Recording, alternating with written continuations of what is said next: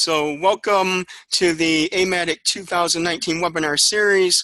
My name is John Oakes and I am the interim AMATYC Professional Development Coordinator, and today's presentation is on the Scholarship of Teaching and Learning in College Mathematics with Megan Breit-Goodwin and Jackie Dewar, and is sponsored by the Research in Mathematics Education for Two-Year Colleges, or AMATYC. So please note that the views expressed by the presenter are not necessarily the views of AMATYC, and any commercial products mentioned by presenters are not endorsed by AMATYC. And McGraw-Hill Higher Education is proud to support the 2019 AMATYC webinar series. And now, while we have Megan bring up the slides, I will introduce our speakers one more time. So if you haven't already welcomed them in the chat room, please do so now. But Megan teaches mathematics and statistics at Anoka Ramsey Community College in Minnesota, and she leads the AMATYC Project Slope Research Fellows Program. And Jackie is a professor emerita of mathematics at Loyola Marymount University, has worked with 2- and 4-year college faculty in undertaking scholarly investigations of teaching and learning, and she is an experienced SoTL scholar and mentor and co-author and co-editor of 2 books on SoTL and college mathematics. So if you don't know what SoTL stands for, you'll hear all about it today, because that's what this webinar is about. So let me turn it over to Megan and Jackie, and please give them a wonderful welcome in the chat room. Thank you, John. I want to welcome everyone to today's webinar on the Scholarship of Teaching and Learning. We're really glad that you're here.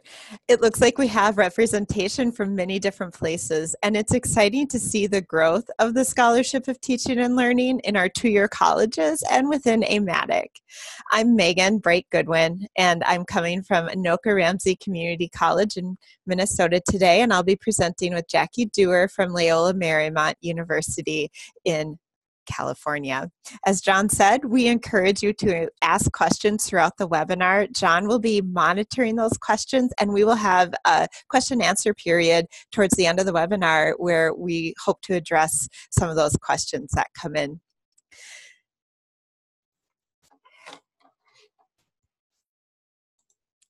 Today's webinar is part of AMATYC Project Slope. The AMATYC Project Slope Research Fellows Program is a pilot program within AMATYC where 6 members are joining together in a faculty learning community as they conduct a SoTL inquiry within their classrooms. Project Slope is a National Science Foundation funded initiative. Any opinions, findings, and conclusions or recommendations expressed in today's webinar are those of the authors and do not necessarily reflect the views of the National Science Foundation. We'll begin today with a polling question where we're wondering what you are hoping to learn about the Scholarship of Teaching and Learning through the webinar. The Scholarship of Teaching and Learning is often abbreviated SoTL, and we'll call it SoTL throughout today's webinar. It's also pronounced SoTL, so that acronym there has now been connected. So John put the poll up, and we'll give you a bit of time to respond to the poll.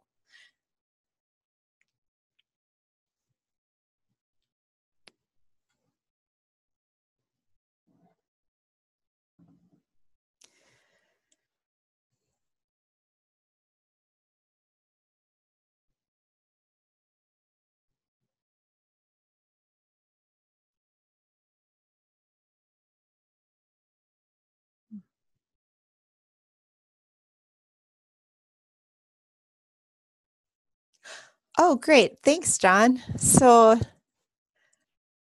all right. So it looks like we had a lot of people wondering about what SoTL might look like within 2-year colleges, and questions about how to get started, what is it, and also ways to think about how we integrate it in our teaching. We will actually be addressing all of these things, in particular through some examples where we show what SoTL looks like in the first 2 years of college math, And one of the examples will come from my own SoTL work in a 2-year college.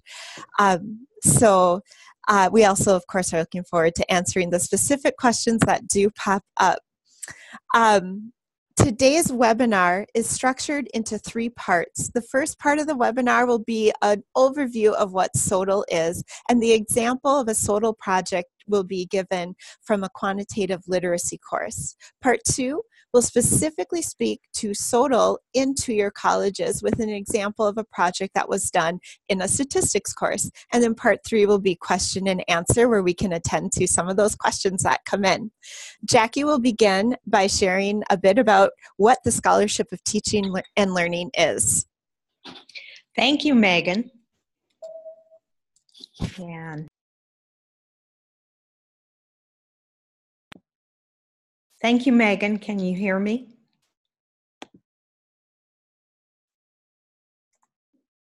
There. Okay. So I'm so glad to be part of this. A quick comment, there's a little bit of construction going on next door to where I am, so you may hear a few noises in the background. John said it sounds like a plane flying over, so we'll see. So the first part of this webinar has 4 parts. Now there can be some confusion about what SoTL is, so we'll begin there in a moment. Then I'll give a formal definition of it, discuss 3 different types of SoTL questions that might actually start off an investigation, and then talk about a SoTL study that was done in a QL, short for quantitative literacy course.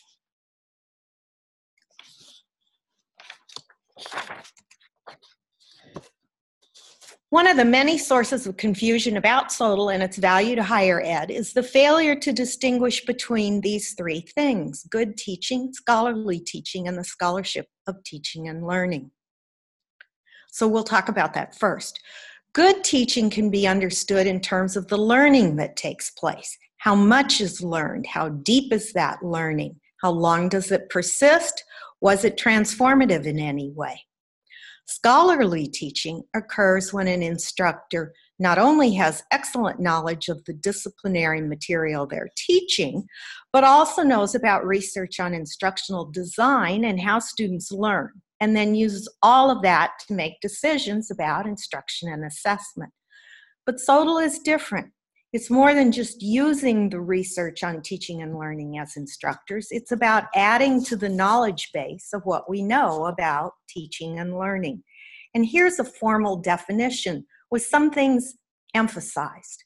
So SoTL is the scholarly work that faculty do when they bring their disciplinary knowledge to bear on questions of teaching and learning, draw conclusions based on evidence gathered from students in a systematic way, subject their findings to peer review, and make them public for others to build on. Now, I have a special note here. Because SoTL often involves making public the work of students, it's considered research with human subjects, and federal rules apply, similar to the ones that govern medical research, so that informed consent is obtained from the subjects. Now, federal guidelines require review and approval of all such research by an oversight committee, typically at the institution. This committee is usually called an institutional review board. However, to conduct an investigation just for your own benefit and knowledge and not ever present or publish the results would not require a review. And there was a handout that was sent out before the webinar, and I encourage you to take a look at that because it has more information about all of this. But here's a very useful way to think about SoTL. In SoTL, a teaching situation or problem becomes an invitation to begin a scholarly inquiry. So the entry point to a SoTL investigation typically comes from a problem or frustration encountered in one's own classroom. These entry points can be characterized by the type of question we ask. SoTL research typically falls into one of 3 categories. We can actually think of these question types as doorways to an investigation. What works is the initial doorway that most people starting in SoTL go through. They want to show that some new approach or method actually works to improve student learning.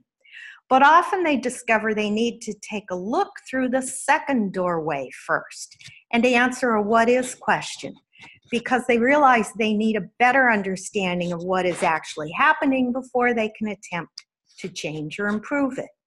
And the third type of question is called what could be. It refers to being in a special situation that you might want to document. But if you start here, you can still end up answering some what works and what is questions, as you'll see in my example. Here are written descriptions of each question type. What works is asking, does this teaching method work or work better? What is questions want to know, what are the students really doing or thinking or feeling in a certain situation or about a particular concept or topic? What could be questions are sometimes called a vision of the possible, because we just want to show that something is possible, not argue that it's always going to happen. We may be trying to document a situation where something really good or interesting happens, or we expect it to happen. So let's take a look at a SoTL study done in the first 2 years of college math at my institution. It was in a quantitative literacy course, QL. That was the primary way that students whose major did not require a math course met the university's Gen Ed requirement. The overarching course goal for QL was to provide the students with quantitative skills that would be useful in their future. There was no math prerequisite for this course beyond admission to the university. That meant you could have a history major who had taken calculus in high school sitting right next to an art or a film major who had only had 3 years of high school math, and that didn't even include pre-calculus. So engaging students who had such widely varying math backgrounds was definitely a teaching problem. In fact, some students were anxious about taking the course while others were disengaged or bored by it. One wrote to the student newspaper calling it idiot math. So you could say there was a learning problem. Fortunately, an opportunity arose to do something about this. It came from SENSOR, which stands for Science Education for New Civic Engagements and Responsibilities.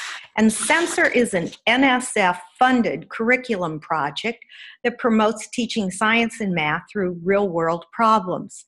And this webinar audience would be interested to know that the SENSOR initiative is ongoing today, and it accepts proposals from 2-year and 4-year college math faculty. So 2 math colleagues, Suzanne Larson and Thomas Zachariah, and I obtained a small grant and lots of guidance from SENSOR to modify our QL course. And what we did was we had students work in teams and use the math they were learning in class to conduct research projects on local issues of interest to them. And our experiment took place in 5 out of 20 sections that were taught that year. Now, this experiment was much larger than your typical SoTL project, but having collaborators was what made that possible. And so it began as a what could be investigation. What happens if group projects on community issues are incorporated into a typical QL course? But as you will see, some what works and what is questions followed later on in our study. But before I talk about that, let me show you some of the projects that teams of 3 or 4 students worked on. One group investigated who does and doesn't use the Student Health Center and why or why not. And the Student Health Center actually used the results of their study in their accreditation report. Another group wanted to know which was the best coffee venue on campus. Still another, is there enough campus parking and is it safe? And there were many more investigations of this type. Now let's take a look at the mathematical tools that the experimental course gave the students to work with and how that content compared to the regular QL course. So both courses began with very basic material on number sense, followed by a segment on the mathematics of finance, and that then followed by material on elementary statistics.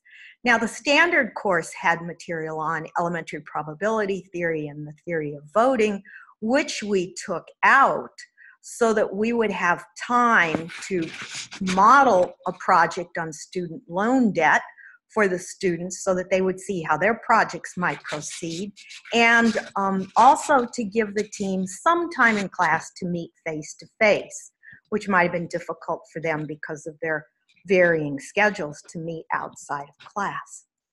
So in addition to that same overarching course goal of providing students with quantitative skills that would be useful in their future, we wanted this experimental course to achieve some added student learning outcomes.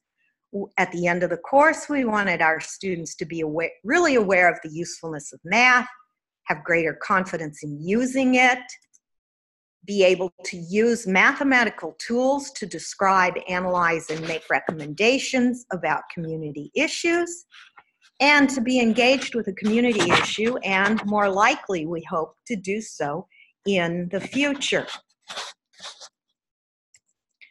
Because this was a gen ed class, we were fortunate we had a pre-existing assessment in place. All QL students took a pre-post multiple choice test on course content.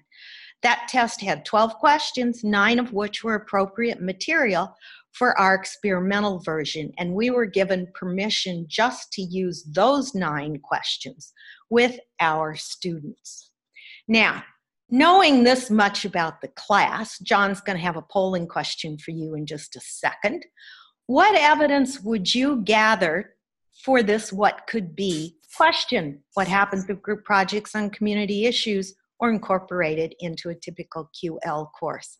And I believe you're going to be answered, or you're going to ask just so Jackie, can I interrupt for a second? Sure.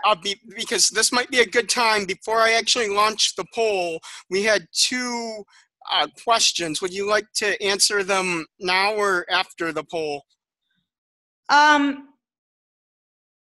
I think after the poll. Okay, then I will go ahead and launch the poll now. Oh, I see the questions there on the side. Is that what I should pop up? Sure, I'll answer those now. Okay. So because I was at Loyola Marymount University, a private institution, I wasn't dealing with state learning outcomes. I was dealing with learning outcomes for the gen ed class. And we really didn't change, we just added some learning outcomes. We didn't take out any. We did take some material out, it's true, but it was a small part of the course.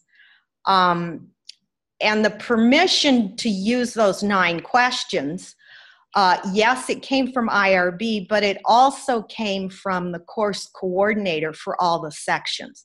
That it was fine for our course just to ask those questions rather than all 12. I hope that helps. And so John's got his polling question up there.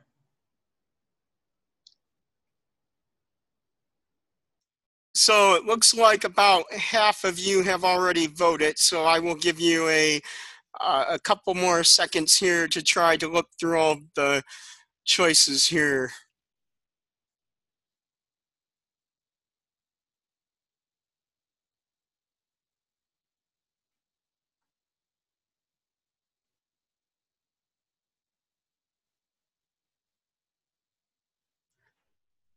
So while we're waiting for the rest of the people to vote, Jackie, there was one more question from Frank. Was the QL course pass-fail, or did students earn a letter grade? Sure. Virtually all the students earned a letter grade. There was, I believe, a credit, no credit option, but I'm totally unaware of, and I've taught that course many times, both the experimental way and others. And I don't ever recall, actually maybe because it's a gen ed class, you couldn't do credit, no credit. So let me just say, they all earned a letter grade, almost certainly. Okay, so This is interesting to see that the focus group and the student opinion came in the highest. But actually, all of your selections are good, and here's why. Each of these types of evidence aligns with one or more of the outcomes that we hope to achieve. An alignment between your evidence and your research question or your outcomes is critical if you want to answer your question or measure the success of those outcomes. So in fact,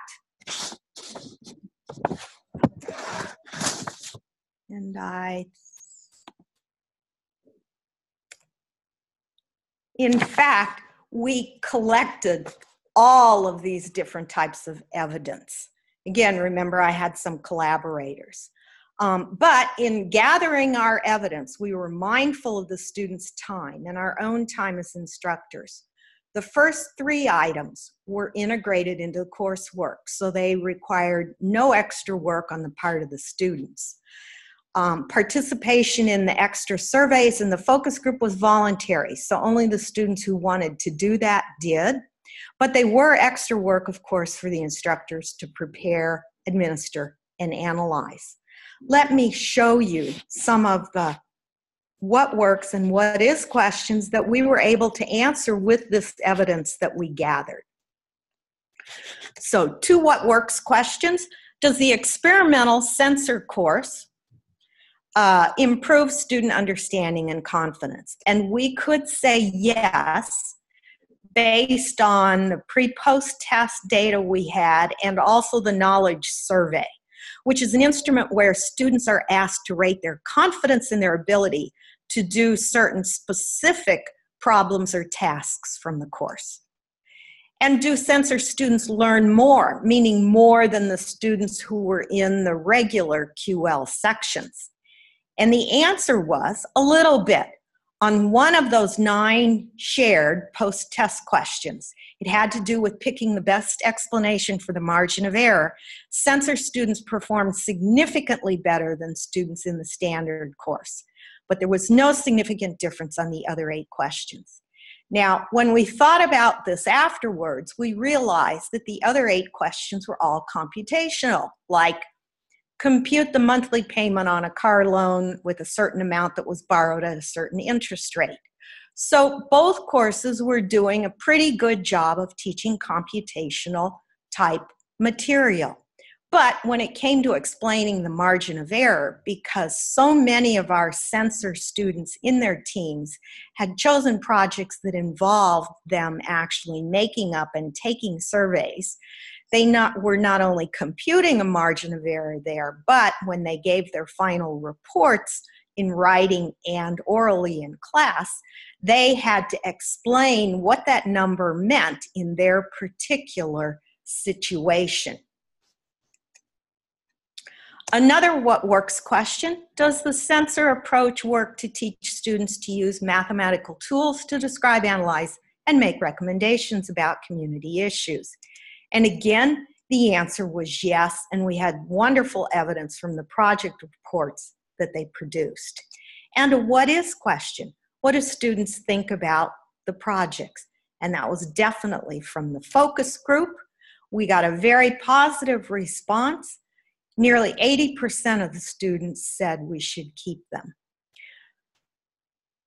Now, if you want more details about how these projects were organized or the data that was collected and how it was analyzed, you can see either this article, a journal article, or this resource that's available online. Going public with SoTL results can also mean presentations, which we did a lot of those, as well as publications like these. Of course, having sensors structure and support helped us set and achieve that goal of getting a journal publication. But I assure you, while a lot of SoTL is never published, it may just be presented, it is still very valuable work. And with that, I'm going to turn it over to Megan.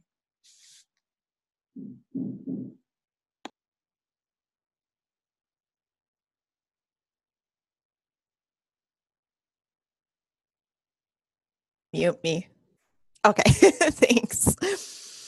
In this next section, I'll discuss SoTL and how it fits into two-year college mathematics. To begin, I'm going to ask a very pragmatic and important question, and that is, does SoTL fit into our work? Historically, two-year colleges have been teaching institutions, and two-year college faculty often identify first as teachers and not as researchers. Research is not typically part of existing reward structures for our work as two-year college educators. And in most extreme cases, questions might arise as to whether or not research actually takes away from our work as educators. So I start with the idea that yes, teaching is central to our work. Now, let me challenge the idea of what teaching is. Because teaching involves lesson planning, leading classes, meeting with our students, and of course, assessing student work. But it's also much more than that. Teaching is a profession that involves reflection and development, and that's development of curriculum, lessons, programs, and institutions, and our own professional development. Going back to the definitions of good teaching, scholarly teaching, and the scholarship of teaching and learning, each of these characterizations of teaching goes well beyond the act of meeting the time in class with our students. And in this way, SoTL is itself an act of teaching, and it can be part of our profession. So how does that really, how is SoTL an act of teaching? SoTL combines reflection, inquiry, and exchange on teaching. It can inform our practice, and it also can improve teaching and learning. Importantly, it does that first in our own classrooms. SoTL has also been shown to renew engagement in teaching. It can help us stay evergreen in what we do as two-year college educators. I will now share a SoTL project that I conducted in my introductory statistics class at a two-year college. Megan, before you transition, a question came in about what percentage of SoTL projects do you think are made possible because of a grant? I actually don't know the answer to that question, but I know that SoTL is definitely possible without the help of a grant. Because the projects don't necessarily have to be really, really big. They can be scaled to specifically answer a question that directly applies to somebody's own teaching and learning in their classroom. I can't answer that question in a two-year context, but I would say in a four-year context, far more are done without grants than with. Mm-hmm. And the small grant that we had wasn't used to buy out time or give us extra time. It was to buy a few little things and to travel to censor meetings. Yeah. All right. So as I talk about my own SoTL work in my statistics course, I'm going to really emphasize the ways that it was fully integrated into my teaching. I'll begin by explaining the problem that led me to want to make changes in my teaching, as well as how that led to do SoTL inquiry as a way to really look at the impacts of those changes that I was making. My SoTL project centered on a student learning unit in descriptive statistics. What I looked at was student learning and their self-confidence. My own framing of the importance of descriptive statistics is shared here. I believe that they help us make sense of what we observe in data. They help us generate questions, select methods of analysis, and provide a basis for inference work. I had been teaching statistics for a few years when problems started to become rather apparent. I would classify my teaching as traditional methods, and this is an example of what I meant. My students worked with a lot of formulas, and I would often have them answer questions like the one presented here. And what I found was that my students, they got really good at answering questions like this. They definitely could compute a mean. In fact, they worked really well with formulas. I mean, my students, they could even work with this formula. So what was the problem? The problem was that if I changed the type of question that I asked my students to something like this, my students got stuck. And going back to what I believe about descriptive statistics, this is a really big problem because my students, they were developing a proficiency at computing descriptive statistics, but they really weren't demonstrating the ability to really interpret or leverage these measures to ask and answer questions or describe real data. In other words, I had a learning problem in my class. So I went on to actually ask my students their thoughts of how things are going. And as we know, if you ask your students how things are going, we have to be prepared for their honest response. So one student shared that I should stop talking about cookies because nobody cares about the cookies. Another student was a little more gracious and said, you are at your best when you bring in the real stuff, and we learn best when you are excited about the real stuff.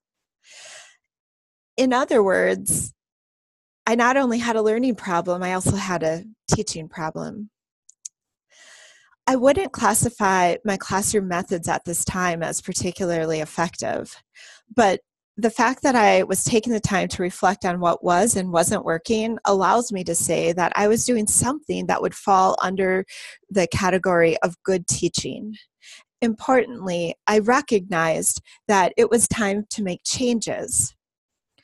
I read the Guidelines for Assessment and Instruction in Statistics Education College Report from 2016. I also attended an AMATYC webinar about teaching with Gay's recommendations. And most importantly, I participated in Stat Prep, and I participated in the St. Paul Hub there. It was really in Stat Prep that I had a transformative experience. Here's where I wrapped my mind around what I could do to actually teach in alignment with the recommendations that were set forth in Gay's. It helped me get my confidence up. I had a community around me, and it also gave me some skills that allowed me to go back to my classroom ready to make changes. It is here that I would say that I transitioned from good teaching to scholarly teaching. And so, what does my teaching look like now? The unit on descriptive statistics is now also a really important unit where my students are onboarded onto the technology that we use. My students no longer spend a lot of time number crunching. Instead, they spend a lot of time looking across multiple representations of data. They work with a lot of concepts and make definitions, and they really sort of develop facility with important measures and processes through their own questions and their work. They're in that data every day, and it's really fun. But this is very different from what I was doing before, and so a question started bubbling up for me, and that question was, if I'm no longer doing this number crunching formula and table stuff with my students, how am I actually sure that they're still meeting the learning outcomes for my class? And this right here was a question that evolved into the research questions that guided my SoTL inquiry. So not only was I now making changes, I also wanted to look at the impact of these changes, and it was time to do some inquiry. I participated in a local SoTL program at my institution called the Anoka Ramsey Community College Scholars Program. It was here that I really worked with this question of how do I know that my students are actually meeting these intended learning outcomes, to develop research questions and implement a study to examine the impacts of gaze-informed teaching and learning methods. This is when I would say that I had really transitioned into the scholarship of teaching and learning, moving beyond scholarly teaching. For my research questions, I was guided by an overarching question that asked, what are the impacts of gaze-informed teaching and learning methods in introductory statistics? Now, this is a very broad question, and I would maybe classify it as a what is question, like what is going on when I do this? But I had to tie it down with some very specific questions. And so I asked several sub-questions, and I'll talk about one of those questions today. And that question was very specific to students identifying, interpreting, and operating flexibly with measures of center and spread. The method that I used in my inquiry was a teaching experiment in which I was both the classroom teacher and also the researcher. I used gaze-informed teaching and learning methods, and my students worked with large data sets. Those formulas and computations that used to take up so much time in my teaching, they were still present, but they really took a back seat to data exploration, concept development, and a lot of student discourse. I bounded my inquiry around a specific learning unit, and that was the unit that really targeted descriptive statistics. I knew that I wasn't able to change everything all at once, and I actually still consider myself on my journey of development in my teaching in statistics. But what I was able to do was really develop one unit in order to do inquiry around it the following semester. So I had really been focusing on this for 2 semesters, and I did the inquiry my second semester using these methods. All of the data that I collected for my study was fully integrated into the course through assessments and student work. During the time I was teaching the class, I only used this data with my teacher hat on. It informed what we did in class.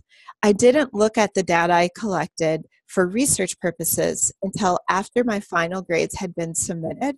And even then, I waited 2 more months before I looked at it for research. I collected a lot of different data to look at this question of whether or not students were developing fluency with measures of center and spread. I'll focus on the CHAOS assessment, which stands for the Comprehensive Assessment of Outcomes in Statistics. This assessment looked at statistical literacy and conceptual understanding, not computation. It's an online assessment, and I found that it required minimal effort on my part as an instructor, and it gave me important insights while teaching and wonderful data to use in my SoTL inquiry. My students took the CHAOS as a pre-test the week prior to the descriptive statistics unit, and again as a post-test the final week of the semester. When they took the post-test, it was 12 weeks after the close of the unit on descriptive statistics. I'll share a snapshot on some of the outcomes that I observed through the CHAOS assessment. In particular, we'll look at 3 of the items on the CHAOS that specifically address student interpretation of box plots and histograms, and looked at their identification and comparison of measure of spread by looking at standard deviation. I used match pairs t-tests to determine significant differences between pre-test and post-test percentage correct. The first item that we'll look at is item 8. And in this item, students made a comparison across 2 distributions that were represented as box plots. They were asked to determine which distribution had a larger standard deviation. I observed learning gains. Student performance improved by over 20%, but it was not very significant.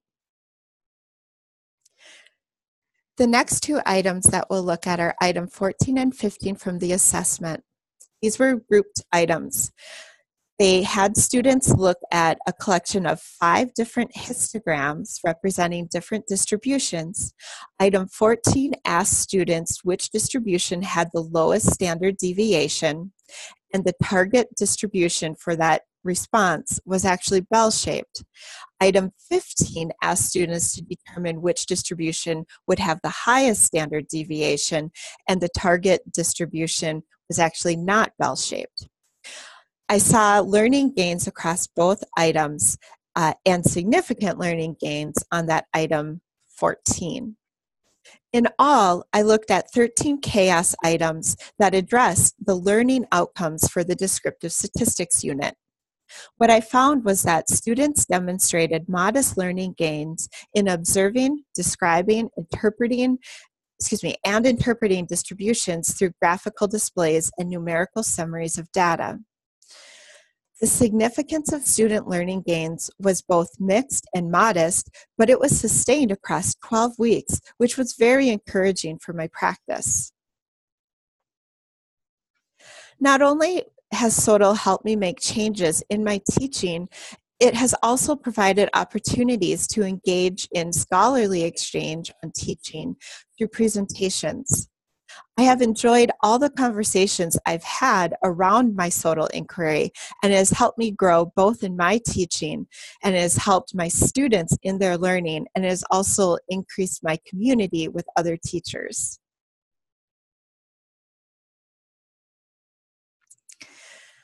At this time, we're going to transition to more of an interactive question-answer portion for the webinar. And so I know a few questions have come in already, and we've already answered a few. And right now, if you do have questions, we encourage you to put them in that chat box. John will continue to monitor them. And he also has some questions that came in prior to the webinar that were submitted. But as you're maybe thinking of some questions, we preloaded a question into a slide that came in prior to the webinar. And so we'll talk about that question first. The question that we're going to look at is whether or not every SoTL study must involve changing or experimenting with something. And I'm going to let Jackie respond to that question first. Thank you, Megan. So the answer is definitely no. Not every SoTL study involves changing something.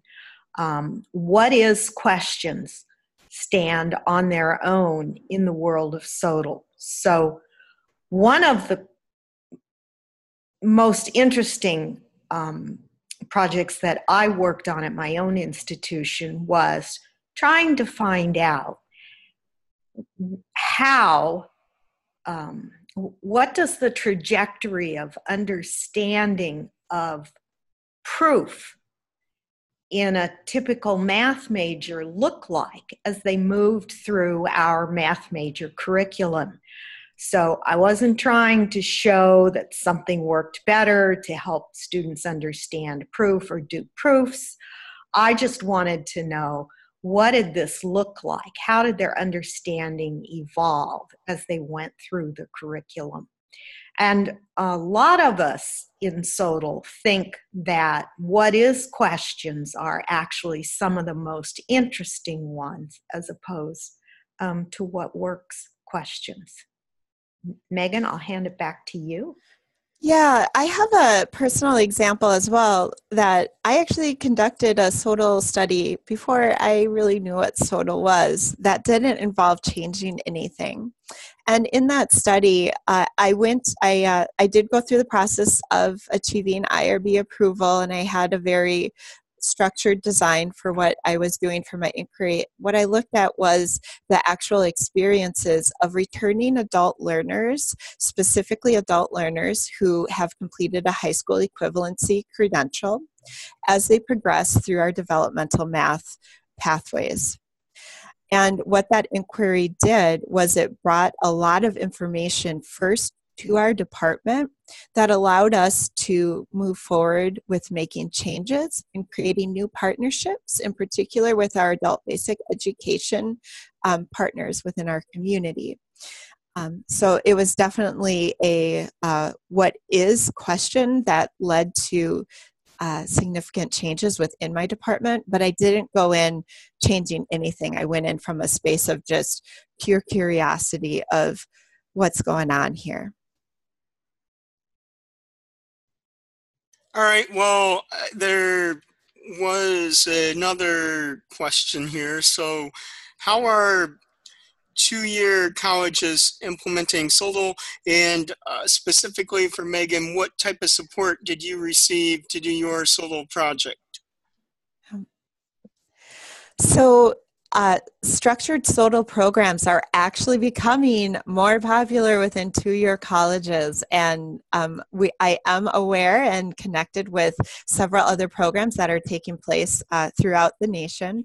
SoTL itself is a really high impact way to provide faculty with sustained professional development that will lead to changes in teaching and improved learning experiences for students. They also don't take a lot of money to get going. I'll speak specifically to my experience in my own local program. My program itself is interdisciplinary, and so I would say probably the most important support I received in my program was the faculty learning community that I worked with. So they helped me in all aspects of forming my questions. They were very encouraging. I had to make sure that my questions about statistics were palatable to a non-math audience right away. The structure of the program itself was very supportive. We regularly met about once a month. We had just a 2-hour meeting. Those meetings typically consisted of a check-in, like where are you in your work and what have you done and what are your goals. We would have different visitors come through from our Vice President of Academic Affairs to representations from our Institutional Review Board to kind of help us through each stage of our process. But then those were often just work times. I personally set aside about 1 hour a week that I focused on developing my study, but that also was fully integrated into the development of my teaching. And I did receive a little bit of travel support so I could go to 2 additional conferences across 2 years. And then also importantly, my SoTL program provided food for every meeting. All right, well, thank you, Megan. It looks like there is another question. So is there a repository of SoTL projects? Jackie, I'm going to send that one to you. Well, I'm thinking. So you could easily see abstracts for SoTL projects over the last probably 10 years because I co-organize a session at the joint mathematics meetings every January on the scholarship of teaching and learning. And we always have somewhere between 15 to 20 papers presented there. I can add that to the resources page that we send out afterwards. The Carnegie Foundation for the Advancement of Teaching used to have quite a bit of SoTL work on its website. They've moved on to focus more on K-12 after spending about 20 years focused on SoTL. And so there's less there. I'll put that web address, I'll see what I can find, and I'll put that on some handouts that'll be sent to everybody afterwards. The other place to look would be in the basic SoTL journals. So now SoTL is multidisciplinary. So people are doing this investigation of teaching and learning in engineering, in English, in history, in sociology, et cetera, et cetera, et cetera. So the SoTL journals will have examples of SoTL projects in all those fields. So you could, but just because we're in mathematics doesn't mean we can't learn something. In fact, I learn a lot from the work that people do in other disciplines. So I'll type into the chat box here the name of a couple of those journals, and we'll put something on the handout too about that. Megan? Yeah, thank you. Thank you, Jackie. Oh, yes, Megan, did you want to say something else about that? Otherwise, I think there's another question in here for you. No, I have nothing more on resources. Okay, so the question was, oh boy, were the pre and post test mentioned in addition to assessments that were normally part of the courses? Were the pre and post tests in addition to assessments that were normally part of the courses? The pre-test was just given on the first day of class. The post-test was actually, I'm trying to think, the rules were it was 25% of the final exam grade. Can't remember if it was 25 or 50%. I have to go back and look it up. And then the instructor could, for the other part, remember it was 12 multiple choice questions. And then the instructor could, for the other 50%, I'm going to say it was 50, but anyway, you understand the actual percentage doesn't matter. Then the instructor in that particular section would have his or her own questions that the student would fill out for the rest of the final exam grade. So I hope that answers the question. For my use of the CHAOS as a pre and post assessment, I tried to keep the assessment environment similar for both the pre and the post. I didn't treat it like a test.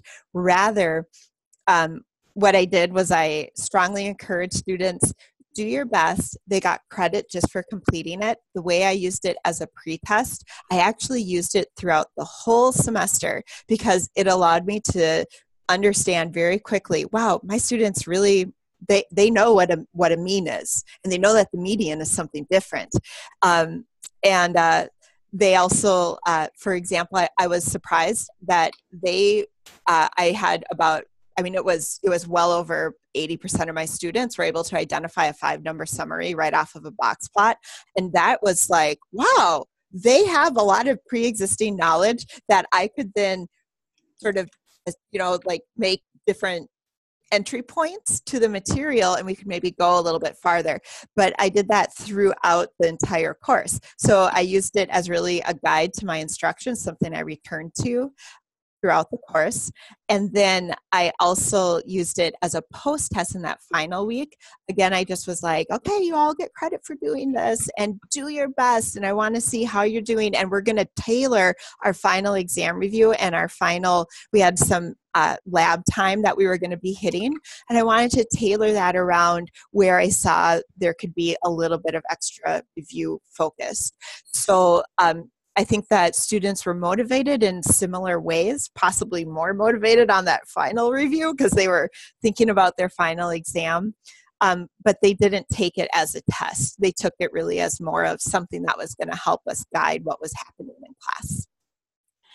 I think that we have about time for one more question here since we only have a few more minutes left. But what are the most common mistakes people make when beginning SoTL, or perhaps when they begin conceptualization?